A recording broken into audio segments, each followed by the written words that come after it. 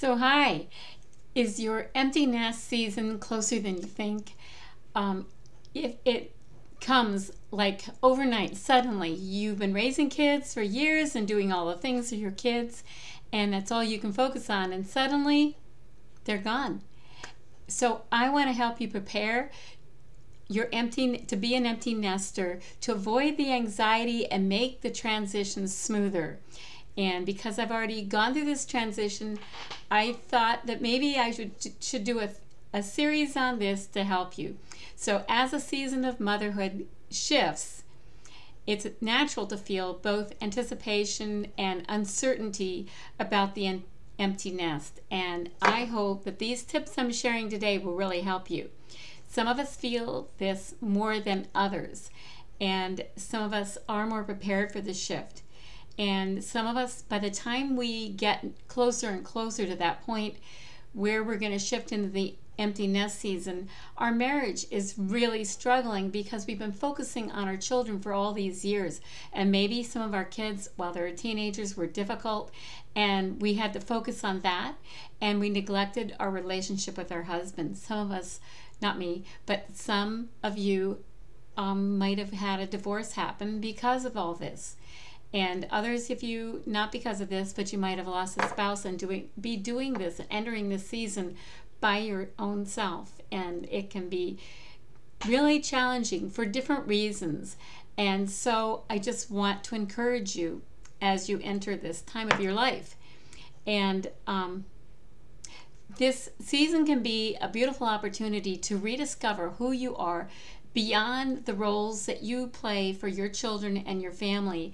And it's going to be a season where it's called the empty nest for a reason, where all of a sudden your children and your reasons for living are gone. They're not gone, but they have a new life, and they don't want mom hovering over them quite as much. And so it really helps them if we become busy in our own hobbies and new activities. So I want to offer you some practical tips with grace-filled steps to prepare your heart and home for this next chapter. So whether you're looking to rekindle old passions and activities or desires you never were able to do all those years, I want to help you with this. And I want to help you embrace the quiet space you'll now have and deepen your relationship with Jesus Christ. And these tips will help you approach this change with faith, with hope, and purpose. So let's walk this journey together, trusting God's perfect plan for it. So recently I shared another video about the empty nest and how to embrace the usefulness that you can have during this season. So you can go back and watch that. And if you are in this stage of life, it's better to find new directions sooner than later. So only one life will soon be passed. Only what's done for Christ will last. This is from C.T. Studd, and I really have liked this quote for a long time. So if you're busy enjoying each moment of your children's lives, you might suddenly wake up to an empty nest because you didn't pay attention to the changes coming. And, I was changing diapers endlessly, and you feel like that season will not ever end. And suddenly they're in their teen years, and then they're grown, and then they're gone. With my kids, my oldest stayed until he was 28. And once he left, it was like a suction, where the others, all of them left within 3.5 years. And the younger ones, well, somehow in my mind, I thought they would stay until their late 20s. Because he did, but that wasn't so. They left earlier and for really good reasons. And so I had just the liberty to let them go in my own spirit so that it was okay with me. So there's different things you can do to prepare for your empty nest. I'm not saying I did these because I didn't know better, but since I've already gone through the season, I thought maybe I could help you. So when my kids were little, the empty nest years, like I said, seem years away. So you might have your empty nest years not anywhere near you, but if you happen to be listening to this video, you can do things right now to build your relationship with your husband, keep that strong, and to not let that go into a bad place before those years, because it's much, much harder if it was really hard for me. And so that are in a real good space right now, my husband and I, but I had to work on that really, really hard and really undo a lot of damage that had been done, and not blaming it on anybody. It just happened. I homeschooled my kids for about 25 years, and I was consumed with planning and teaching them day in and day out. And it didn't come without its struggles. Those days were real. But you kind of get lost into them, and it's so intense that you kind of don't think of what it's going to be like the day they set off for college or for a new job, or they get married. Different reasons why they live at home maybe a little longer, or maybe leave earlier than some kids. And so what can you do? Here are some practical ways that you can prepare.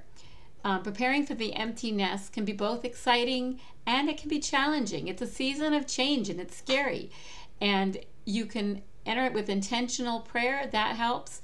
And it can be a time of renewal for yourself in the Lord, and also discovery of who you are. You got lost in your kids. Your identity became you as a mom and not you as an individual anymore.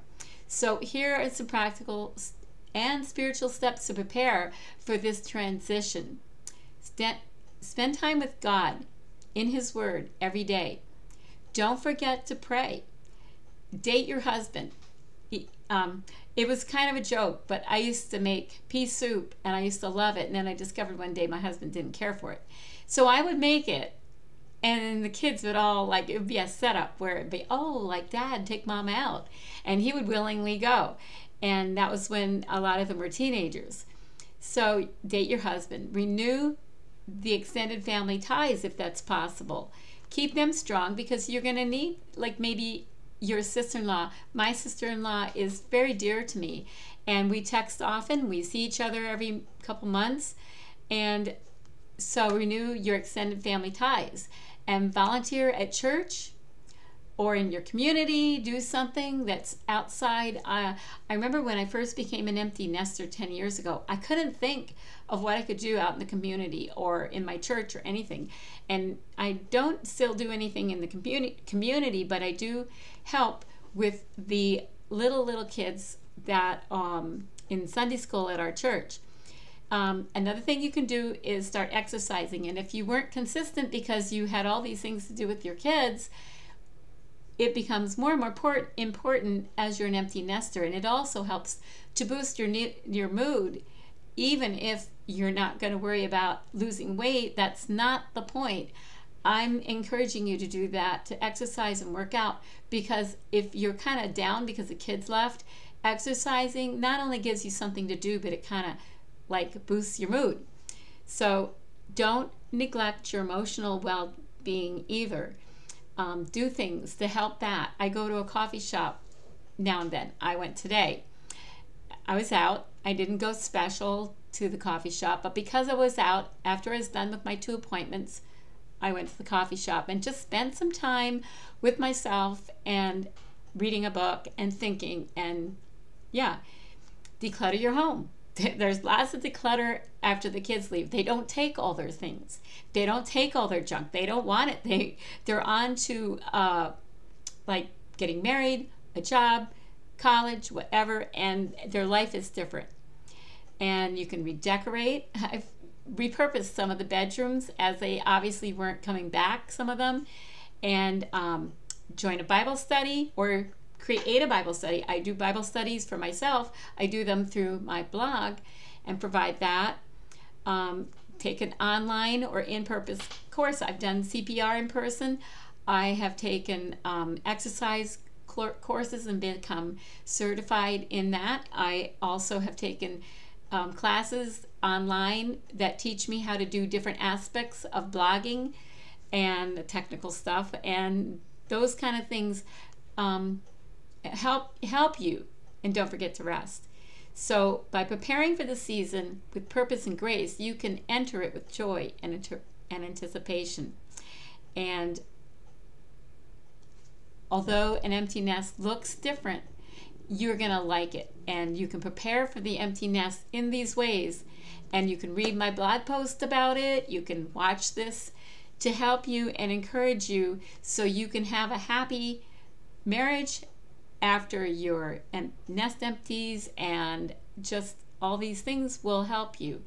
I give suggestions in my blog post. You might want to read that too, because there's links to things like some blog posts that will help strengthen your marriage, and just different things that will be helpful. There's a Bible journaling picture that will encourage you, and just all the things. Another video is in that one from that you'll catch. You can catch the YouTube video from the other empty nest video I did. All right, so that's all I have to share today, and thank you for listening and watching this. And I would love it if you liked this video, left me a comment, and shared it, and followed me. So those are all the things.